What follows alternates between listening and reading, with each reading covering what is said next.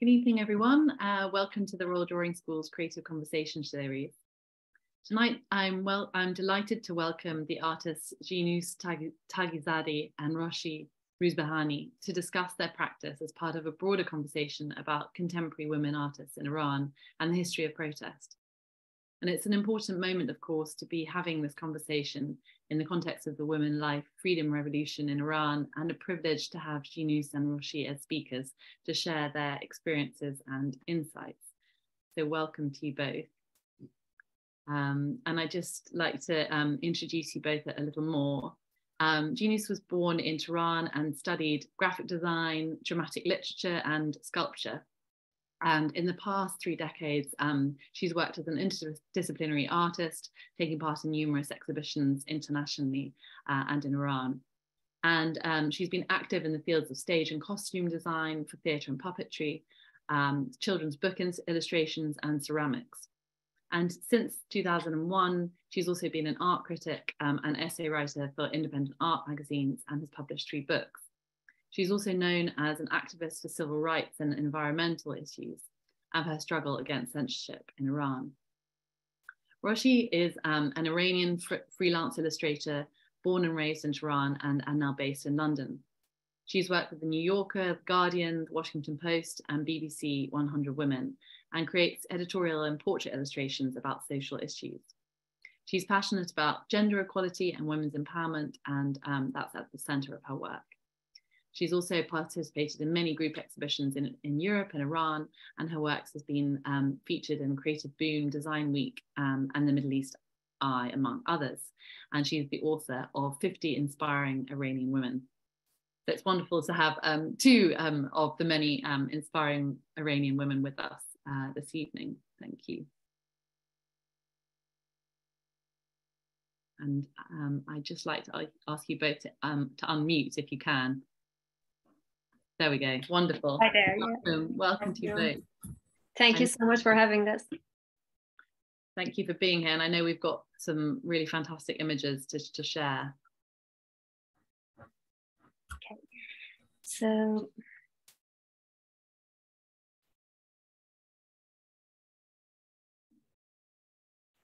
okay. Wonderful. Thank you.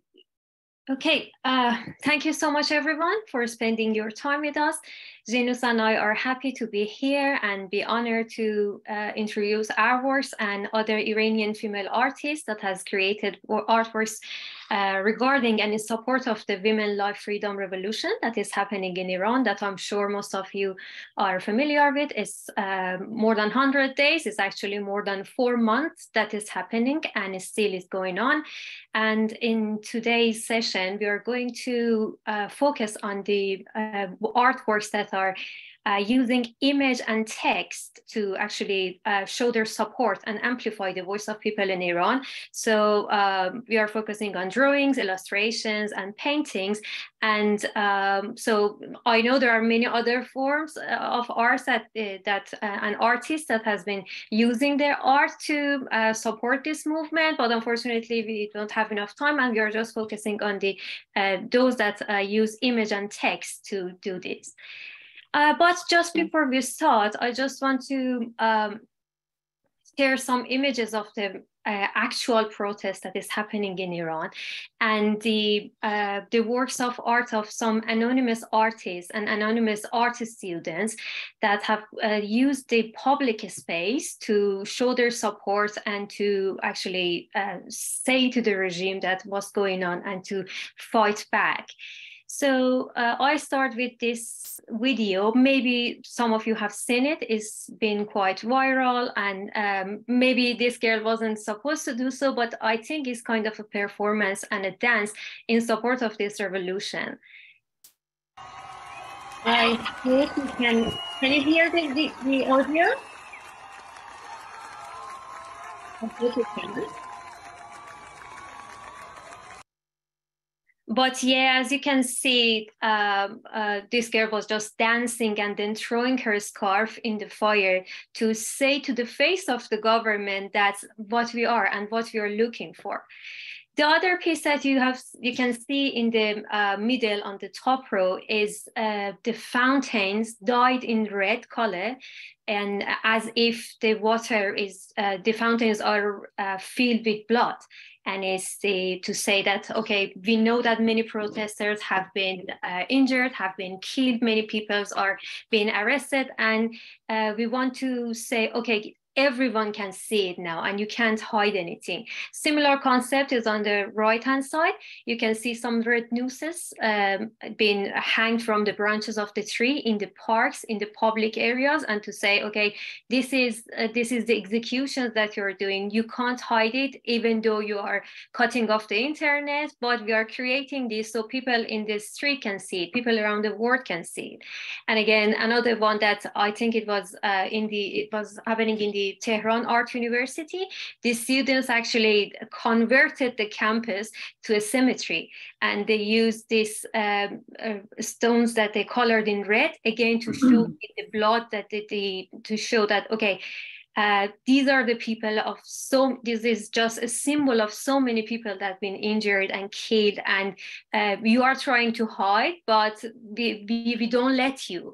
And unfortunately, until now, it's around, and I think more than 600 people that have been killed, including 70 children. So the government tried its best to cover it up, but they couldn't. And I think part of it is because of the artists that they're shouting.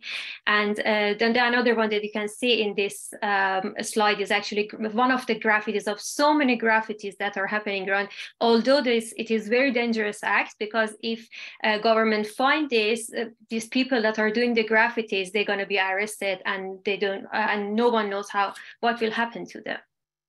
So after this rather long introduction, we want to go through some of the works that's been created under the name of protest art.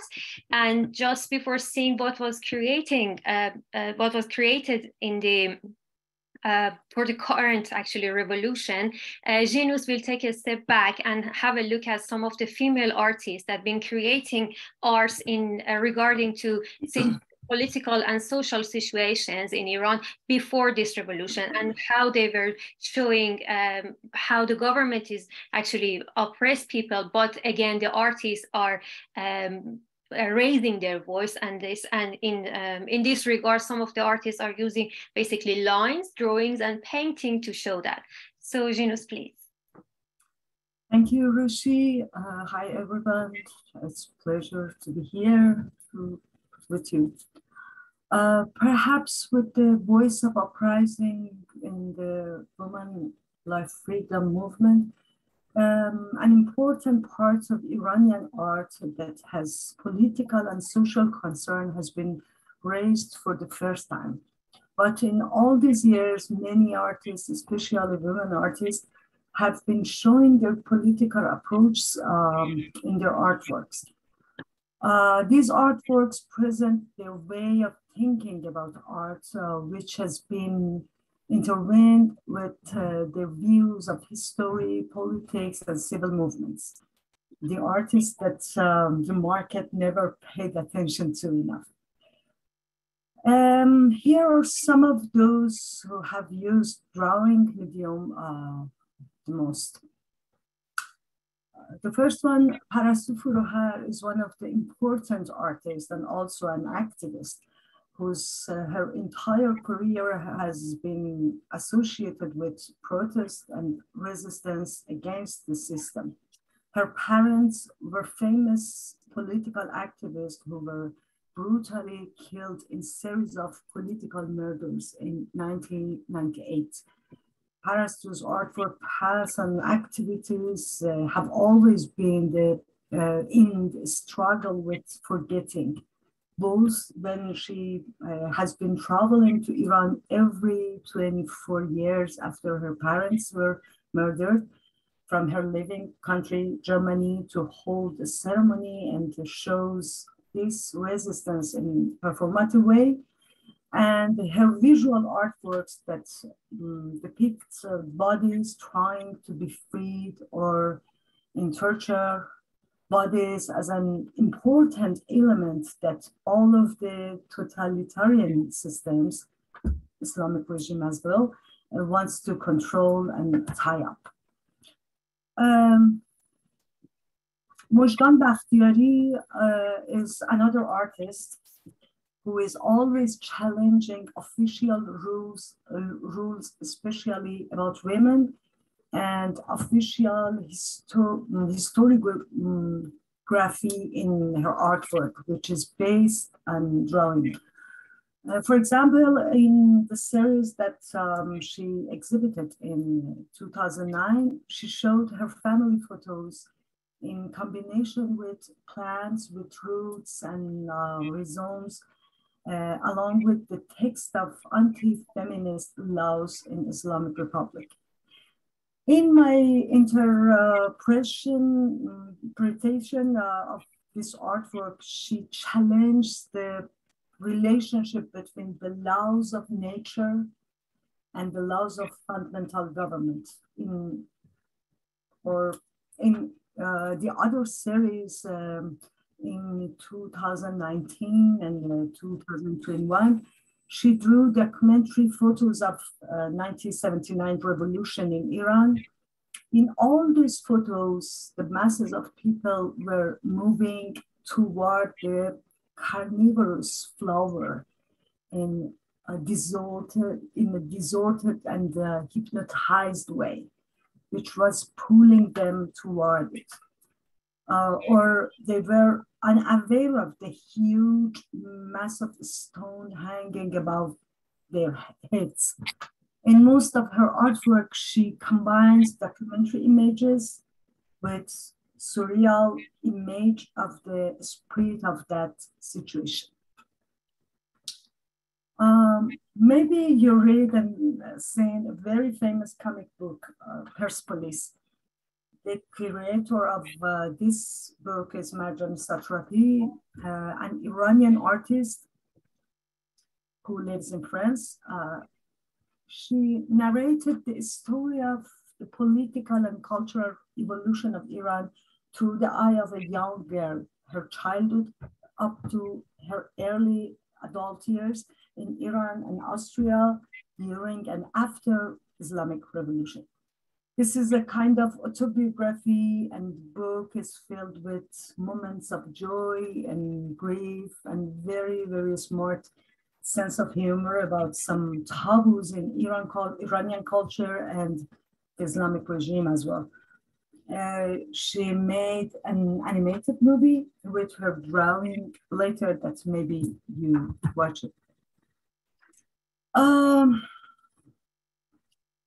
I can consider myself one of the Iranian artists who reflects my political and social concern in my artworks.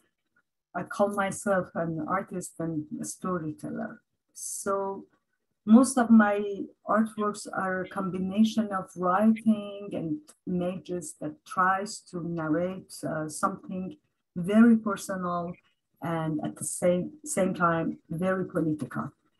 For example, many years ago, I read an article about 3 dogs in Greece, which English-speaking media call them riot dogs. 3 stray dogs that's accompanying street protesters in Athens, Greece, in the aftermath of 2008 financial crisis. They have been observed by protesters and photographers. They always try to stay on the protesters' side, not the police's. They do based on the instinct to choose the right side to support. Years later, when I reviewed photos and documents about the student uprising in Iran in 1998, when I was a student in Fine Art Faculty of Tehran, I find out a simple similarity between me and maybe my generation and those dogs. Yeah, we both don't have political science. We just trust our instinct to find our political party. We trust to our conscience for protesting against injustice. So I printed correspondence image of newspaper of that time and drew the riot dogs on it. About my current arts works in this movement, I talk later and ask Roshi to continue. Sure. Thank you so much, Jinoos. Okay, so before we jump to the works that has been created for the Women Life Freedom Revolution, I just wanted to share some of my works that I was creating before this current revolution, and actually it's a good step before, because the next step that we're going to go through is the first category of the works that has been creating, and these are the memorial portraits of people. In these selections of more work, as you can see, these people, all of them have been killed by the government in different ways. Maybe you are familiar with Neda or Sultan if you've been following the grief movement in Iran, and the other faces that I'm sure Iranian are familiar with them, that have been killed in different ways, from flight 752 or in the protests and everything. I don't want to go through every of them, but I just want to say that creating the portraits of people is just a way of honoring them and to keep their memories alive. And I think for myself, when you focus on the faces of these people, when you put your pencils, or in my case, your digital pen to go and paint these faces, you're actually getting more familiar. It's like another deeper connection with these people. And it's like you're keeping them alive for yourself and for the viewers to say, okay, we shouldn't remember these people. And if we get anywhere with this revolution and in any protest, we should just remember them and how they actually lose their life to get us. And it's so it's sorry, it's very emotional topic to talk about, but okay. So just let's go to the first category of the works that has been created, and this is actually really similar to these works that I've been creating, because many artists chose to use iconography and memorial portraits just to, as I said, to keep record of the many people that have been killed. And so I think it's a good step to more talk about the iconography and the history of it in Iran, and I think Jinoos can explain more, please. Thank you, Roshi. The artwork of this period have very important and obvious aspects, which I see as subcategory of reclaiming something confiscated.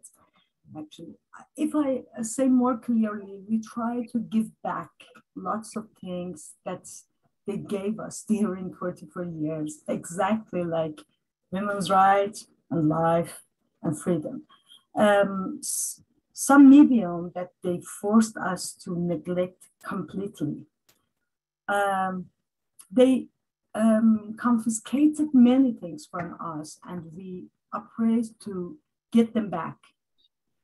To explain this, I have to give a short introduction about iconography. Iconography, which we call shamayel, as a visual religious traditions, has a history in Iranian Islamic art for many years. Although Islamic saints have always been faceless, and the faces of religious martyrs are always in the form of icon in our visual tradition. After 1979 revolution, and especially after the war, the images of the martyrs were everywhere as official icons in propaganda. They occupied all public spaces with their presence. Huge pictures of political leaders and the approved martyrs by government appear on billboards and city murals. Their faces in the form of official photos are repeated and in the lives of Iranian people from big cities to the smallest village, on streets, parks, to school books and TV program, everywhere. These images are all men in a completely official image like identity card photos, heads without bodies and without human expression, images that were deprived of their individual identity and were supposed to represent only the concept of sacrifice and martyrdom for the cause of Islam or charismatic leadership. Many of the artwork of this period are representation of the faces of the murdered, but in extremely personal and human situation that try to return all that individuality that was removed from them, to them and through them to us. In a way, in this type of artworks, which are produced at an incredible speed and in large numbers, we are faced with appropriation of the imposed concept of iconography, a kind of re-iconography or self-construction of the faceless face of official heroes in contrast to earthly face with individual and human identity and full of life with these current heroes, those who never wanted to be heroes but just long for an ordinary life. That was very emphasis on individual agency in plural concept. These icons are not looking for victimization as a common in Shi'i culture and are in praise of the way each of these individuals has lived without any sanctification. These are exactly the opposite of religious iconography and at the same time in serious contradiction with a form of socialist realism of the artworks of 1979 revolution, which was modeled on Latin America and less so on Soviet Union and China. Thank you so much. I think, Roshi, your work is about iconography as well. Yes, sure. I think many of the artworks that I've created for this current revolution and before it is iconography, because I think we don't want to forget each of these people, because in this brutal regime, when they go like nearly 600 people being killed, including 70 children, as I said, we don't want them to be just numbers. We just want to remember each of them. I know some of them become more iconic. I mean, for example, as you can see on the above, this is the Hassi Narui was just a child in Balochistan, and she was just killed being a child, and she wasn't doing anything. And beside him, it was a guy who was named Khoda Noor. His dance, as we can see in Sahar Daneshi artworks, gone viral. He was, as we know about him, he was a happy guy. He was just living in a poor area of Balochistan, and he was in the protest just to taking his rights. But now he's dead, and he was brutally killed. And we don't want to, forget each of them. So I think iconography is a great way to say that, okay, we are keeping the memories of all of you alive, and we don't forget you, basically. Okay, so another category of the works that has been done in this current revolution, we're focusing on the iconic photos and moments that were happening in the revolution, and people were trying artists were trying to recreate these moments by their own visual languages. As you can see, for example, in this set of images, artists created those scenes of the protest, scenes that people have been killed, and this child on the right is mourning for his father that has been killed in the protest. So everything that was happening in Iran, artists wanted to record it, especially with the internet being cut off. They wanted to say, okay, we're gonna keep the record of it forever. You can't just delete the images or hide them from the world. We are gonna amplify these images and amplify the voice of people, and to show the world that what you're doing to the innocent peoples. There were some moments that were really historical, I think, in this movement. And as I'm sure you're aware of, one of the things that became the symbol of this revolution was women cutting hair. That actually I'm going to talk more about it in the coming slides. But the woman you can see in my work and in Shadi's work up here, this girl is actually the daughter of one of the people that been killed, Minu Majidi. And she was this was this strong and powerful image of her, that she was standing on her mother's grave, and she cut her hair, having her hair in her hand, and you could see her face that is so powerful, so strong. Said, okay, if you're gonna fight me, I'm ready, and and you can't break me, basically, and I'm gonna fight back. Or the other image that you can see on the bottom row in my work and Mansour Baghgarai and Ghazaleh Bahirai is this was again a photo of a woman, one of the many actually, that been shot by this. I think it's similar, something like not an actual gun, but it's something like we use in paintball, basically. But if you shot it from very not from a distance and very close to the person, it's going to stay in your body. And here we try to, with our own language, show this and say, okay, this is what you're doing to the body of the woman. You want to hide the body of the woman, you want to cover the hair of a woman, but now you're seeing a full body of this woman. She's naked, and the world can see. So you can't, we are autonomous with our body, we can do whatever we want, and you won't stop us, basically. In these other sets of images that I've created, I think if I go through the all of the details, it will take a long time, but I'm just going really quickly. The one here that I actually is appropriation of the Great Wave of Kanagawa by Hakasai is I use this Great Wave as a symbol to say, okay, the executions in Iran is gonna destroy the country if you want to stop it. And everyone around the world can see how brutal this regime is going to actually fight back the people, because they've been hanged. There are records of people being hanged because just putting a garbage can on fire, and that's ridiculous. And many people are actually now in the fear of losing their life.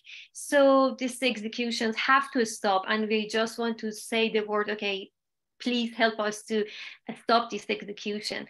Or the one on the right-hand side on the bottom row, you may wonder why a sanitary pad, what was that one doing in this revolution? But I think it was a really great moment in this revolution. It was some photos and video from Tehran that people were protesting inside the underground stations, and forces were trying to have a look at them. And as you can see, there are so many CCTVs going on. So people in the underground trains were trying to cover these CCTVs with sanitary pad. And I think it's remarkable, because sanitary pad can be a very strong symbol. It's just a very basic, normal object, but now it's just like a weapon for this revolution. And I think it's brilliant in this feminist revolution. And so before I go to the other ones and just going to the work of Jinoos, I just want to show you this great banner. It was created by this anonymous group of people. They go under the name of LCC. And this banner was, I think it was in France, if I'm not wrong, or Berlin, I'm not sure about it. But the artists try to show every important actually actions and situations that led to this final revolution. So people before this revolution maybe were looking for reform, but now after after many things that happened, student revolution, green movement and everything, they just now want everything to be different. They are not looking for reform. They want to change everything. So we are going to the great, amazing work of Jinoos. Taghizadeh is you can talk about my work. Sure. Yeah. I think it's not easy to look at every one of them, but in this picture, I just wanted to show the scale of it. And I think there are more of these that we are looking at, but in this ones, you can see some of the details and how Jinoos used text and image to actually recreate the things, and just to basically, Jinoos is going to talk about it, but her approach to this. It is just a notebook that I started to write about something that happened in the first days of this protest. I can't say this revolution. I just wrote and drew. And after 1 month, I thought it's maybe a way to think about this process and remind this process. It's just a daily note, and just this.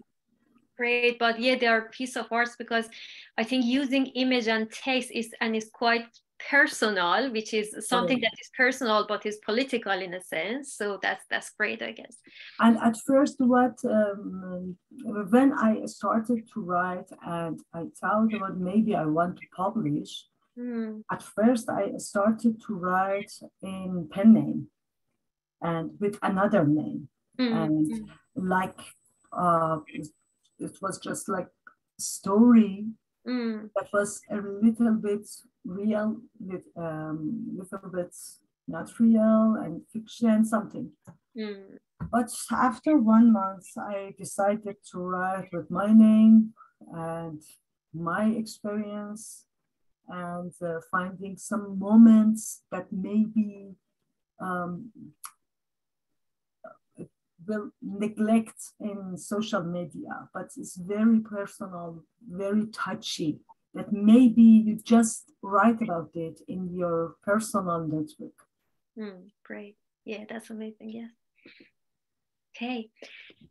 Okay, so we are going to the last category of the works that we are showing, and it's regarding the women's rights. Many artists actually use this approach to show the women's rights and said, okay, women's right is human right, and what you're gonna see is how this artist approached this to show that, okay, maybe this revolution started with brutal killing of Mahsa Amini because she was showing a bit of her hair, but it's more than that. It's not just the hair. And if a hair is an attribution to femininity, okay, now we're going to cut it. What you're going to do next? So I think it's just female empowerment you can see in this picture. And as you can see on the one on the right, the artists want to say, okay, maybe this generation, we're going to cut our hair, we're going to leave our wings for the next generation. We are doing this for the next generation to have a better life.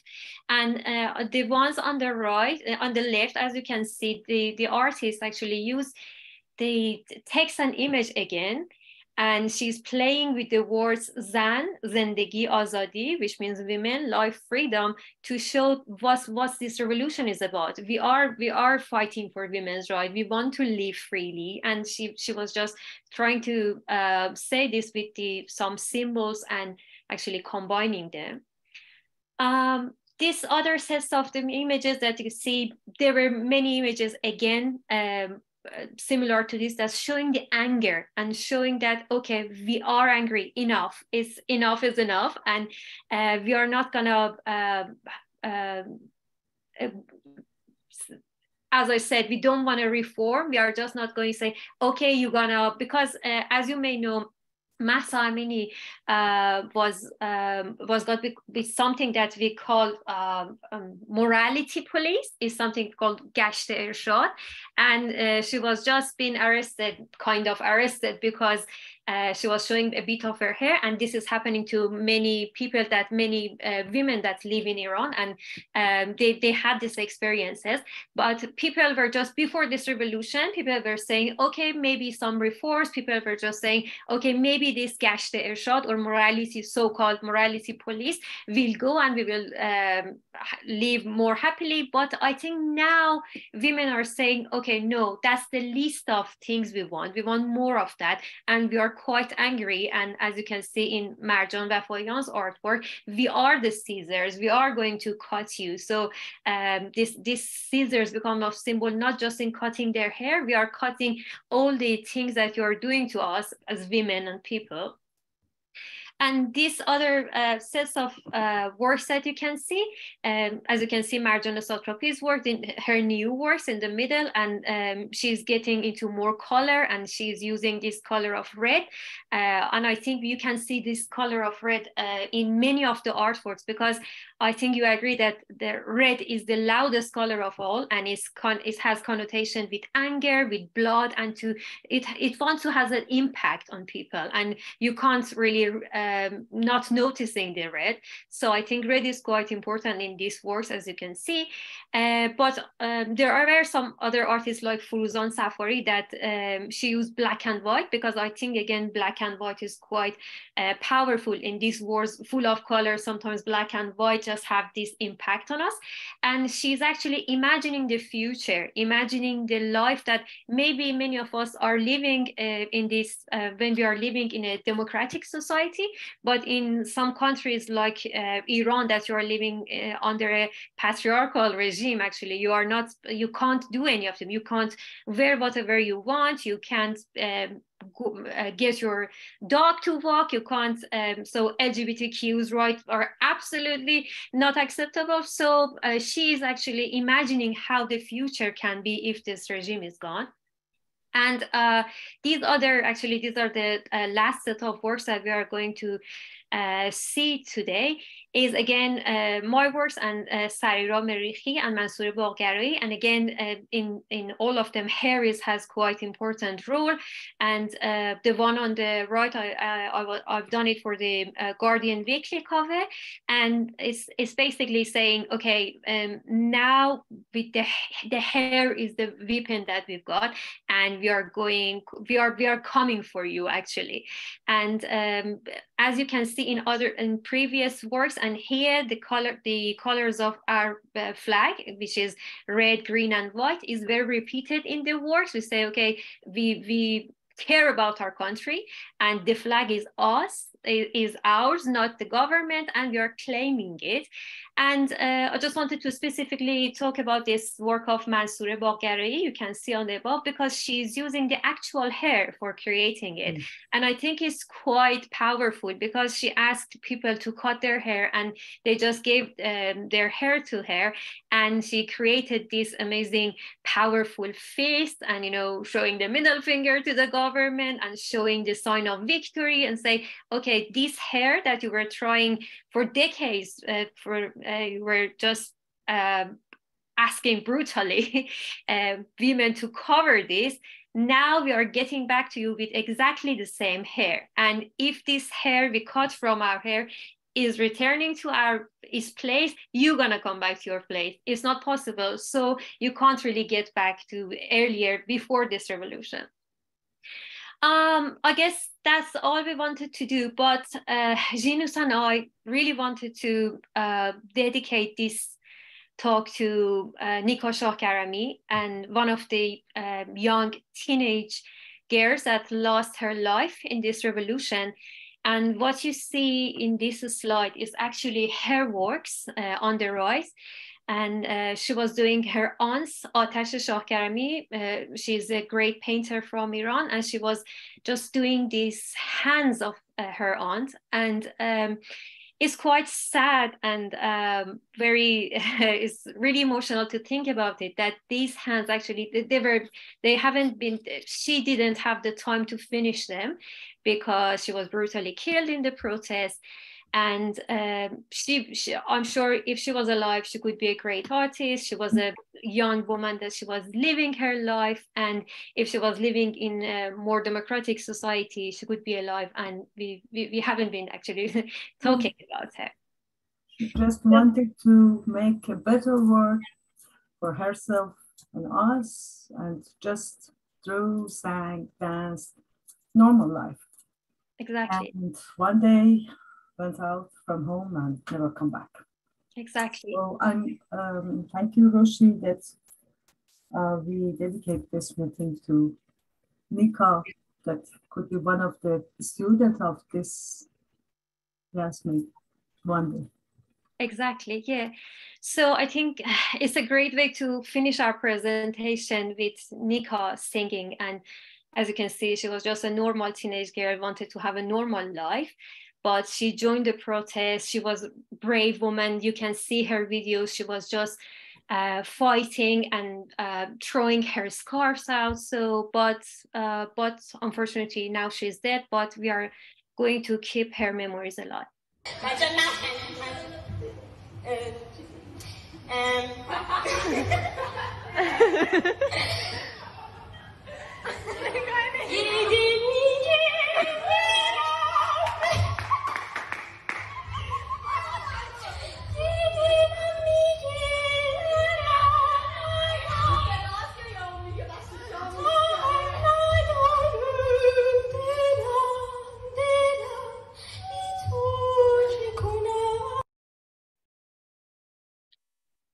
Okay, yeah.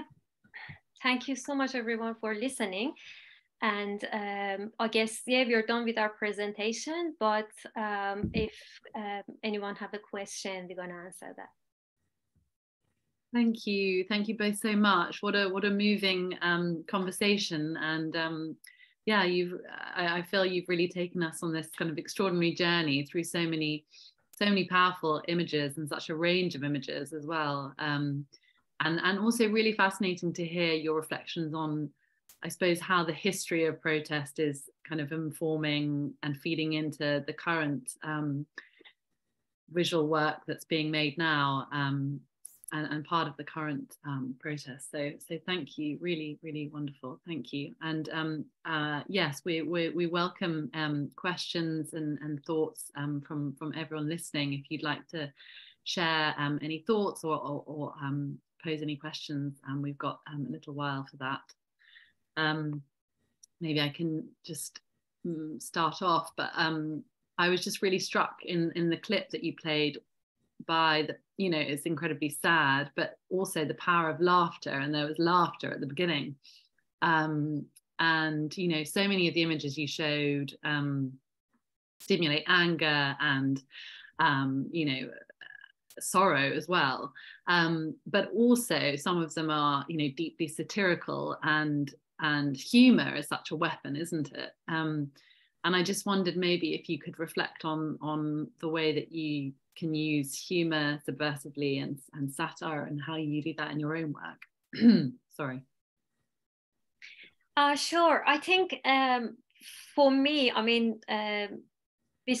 just maybe the works that I've done with the sanitary pad, the others are actually quite serious because, they're quite serious because this revolution is, for me, is still really serious. Maybe, in later time, I can come back and reflect into it.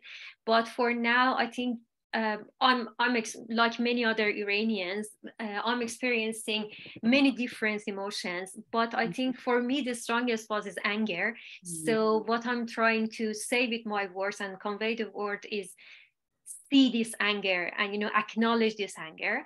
But as you said, I think humor is a very good way of doing this. And I think for me, the sanitary pad was like kind of humorous because, as I said, it's like this very normal object that is daily used is became a symbol of this revolution. And I think it's actually right in the face of the government that they want to hide anything related to femininity, everything related to women's, and but they say, okay, something, because, you know, for example, in Iran, and I think in many other maybe Middle Eastern countries or Turkey, I know, sanitary pads are, if you go to a shop to buy it, they will put it in a very black bag, and they give it to you, something is like it's something really bad and you shouldn't really talking about anything, and it's like a taboo.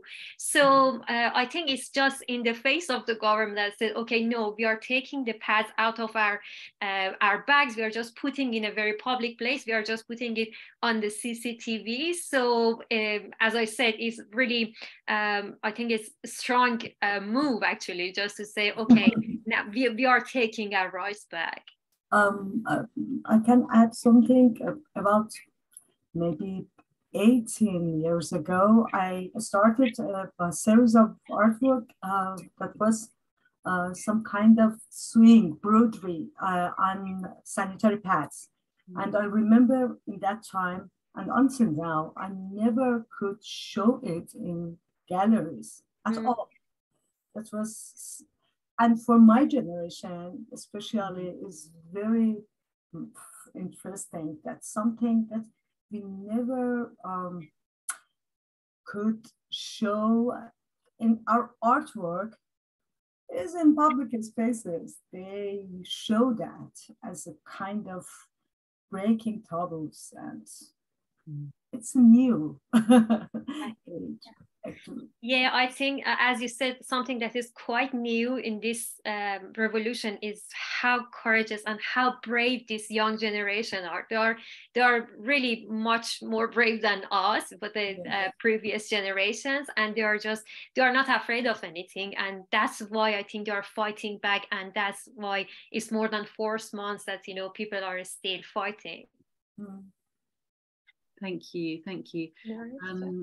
There's a couple of questions, well, quite a few questions coming in from the audience, and I suppose one that leads on from probably your kind of celebration of the younger generation is, do you have any thoughts on how the oppression of visual arts education and the Cultural Revolution in the 80s has affected the current rush of grassroots revolutionary art? I think maybe Jinoos can speak more about it, because you know, I didn't study art back in Iran, and I just studied art when I came here to UK. And actually I chose that because I wanted to have a visual language, to have a language to break through the language barriers basically, and something that everyone can understand. But I'm sure I'm not sure about the education system. As I said, maybe Jinoos can talk more about it, but I think social media and internet has really great impact on the people, especially Gen Z, because they were born by internet and they've seen other places, they've seen how other people are living normally, and they know that in other countries living in democratic society, how you can live and how you can express yourself. So I think they can see that, okay, the normal life without oppression, how is it under you know, in when you're living in a democratic society, many things are normal. You can't really think of, okay, this is something weird that I'm doing. But when you are under this patriarchal regime, many things should be hidden, many things you are not allowed to do. But I think the internet has really quite impactful effect on the younger generation. But I don't know if Jinoos can add to that, how these educational systems maybe help the new generation. Now is completely different with when I studied art in Iran, because some of the subjects and some parts of art, history of art completely was forbidden. And we didn't have any course or program about contemporary art. We just tried to find ourselves. Before internet, you can imagine how that was really difficult. Sorry, something, the voice. But this generation is completely different with internet. And also I remember in during of COVID, lots of program was online with another professor, not official professor of Art University Iran, some individual person that students invite them to their room and has more and very effective, I think, program with them. But I can imagine this much creativity between this generation is with their effort and they're really hardworking. And most of them is not related to the system of the university. Mm. And because of that, I have very big respect for all of this student and this generation.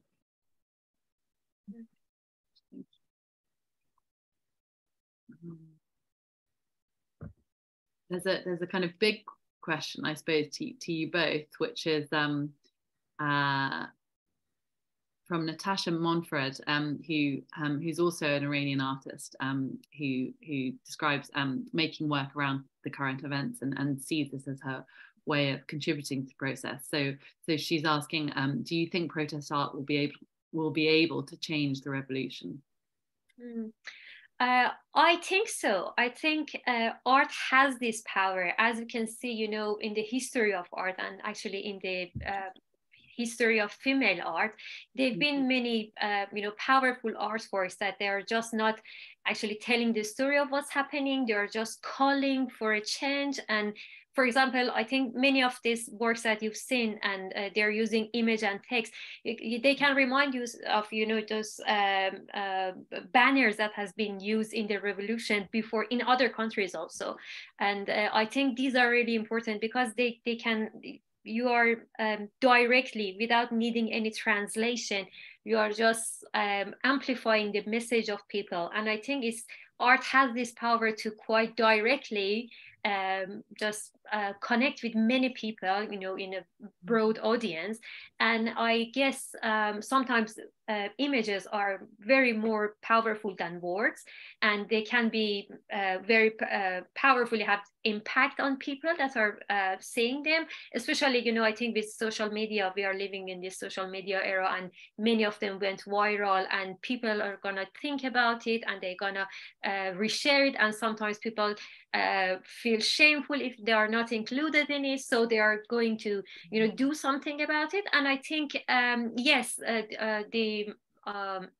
the role of the art here is not just reflecting and echoing what is happening, but I think it has this power to actually amplifying the voice and actually changing the status quo. Yes, and I was struck by you know, the image, the murals also that you showed, because, you know, even if you couldn't get onto social media, or even if you know, something was blocked, that people might encounter those images in public spaces, and that sort of your discussion around kind of reclaiming those spaces, and the sort of satirical images where they would be subverting, you know, the propagandist portrait or whatever, or and sort of, yeah, that was really yeah, exactly. And I think there were many hand-drawn banners, actually. You can see in the videos that people were just hanging them from the bridges in the streets at night, that everything is dark and they are not going to be recognized. So people are actually putting their life into it, but, you know, they are not specifically artists, but they are using the images to actually convey this message to other people.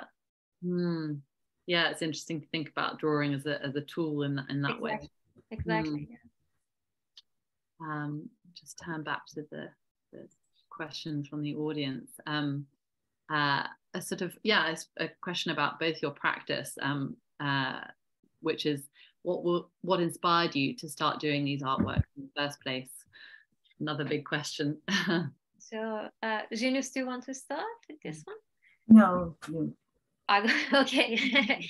I think, as I said, you know, this as someone that, you know, is living in diaspora and I'm not living inside Iran, I think this is, for me, it's like a responsibility basically, because I think everyone in any place that they are, they should do something for this revolution. And I, as an illustrator, want to use my illustration to pay tribute to people that have been killed, people have been arrested, or recreate those iconic moments to basically convey, okay, this is what's happening in the real world, and we are because, you know, sometimes it's like living in two worlds when you are in diaspora, because for example, in these past few months, I woke up in every morning just checking my mobile just to see if anyone was executed in the morning.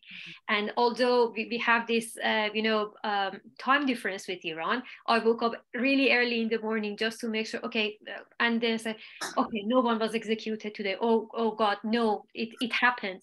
So I think for many people it's like that. So I think it's something quite emotional, and you want to do something. And as you know, many artists are more emotional person, and this is a way of putting these emotions on a paper and say, I'm using my art as a weapon basically. During this current revolution, I was trying to do it before this revolution, and I'm going to continue. And I think for many artists it's the same. Yeah, for me it's a little bit different. I'm not very fast reflects. I'm not that kind of artist. And imagine I had 7 years old when revolution in 1979 happened in Iran. And after 30 years, I made some artwork about that.